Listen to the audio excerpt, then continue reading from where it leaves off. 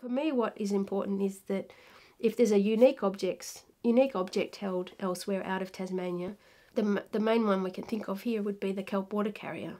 So it's the only one that I know of that survives from the 19th century, and went to London for the Great Exhibition of 1851. So that was entirely, amazing to see for the first time.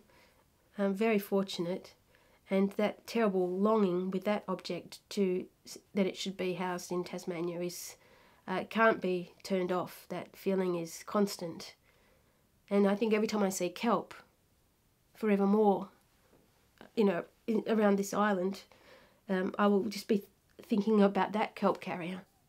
Now that I've witnessed it, as it's missing, and that sense of that is very strong. So that's what I've been thinking is more and more, is that if an object is unique and it's not in Tasmania, it should be home. And if it's or has a particular strong story with a connection to here that kind of overrides why it happens to be over there, that should be considered as well as a candidate for return. And I like to think about what happened in 97 when Exeter Museum in England actually approached the Tasmanian Aboriginal community, and very forward-thinking and quite shocking for Britain, proposed the repatriation back to Tasmania of a shell necklace and bracelet that Trawlwoolway made.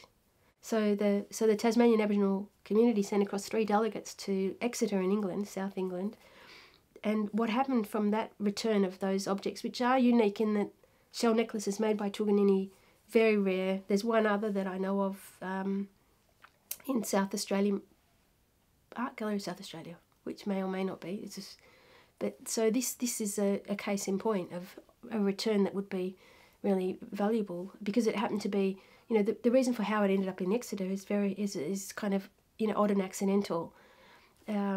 So what happened in that story of the people coming from Tasmania was that they brought over baskets, and it was an exchange, and they have ended up in Exeter with contemporary beautiful works by elder weavers in Tasmania, from Tasmania, Aboriginal weavers, and that story is worth so much, because it means there's an ongoing relationship with that museum.